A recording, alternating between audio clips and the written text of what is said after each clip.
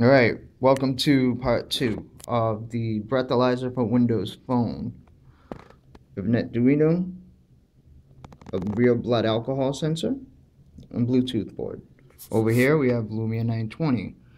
So let's go down to Tipsy and fire that up. You can see the Bluetooth is now flashing, ready to pair. And over here we have a couple different options you can set.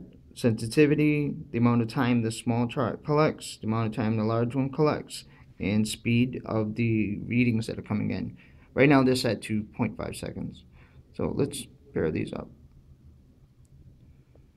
We're now getting data live from the sensor.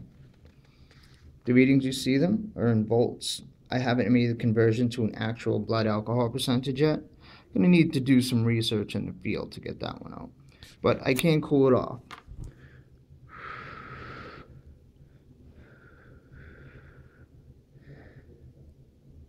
And cooling it off changes the values a bit. We can pause it. Let's say we see that spike there, and I wanted to get a better look at it. Oh, we brought it up to 0.07 volts. And we can just keep going afterwards.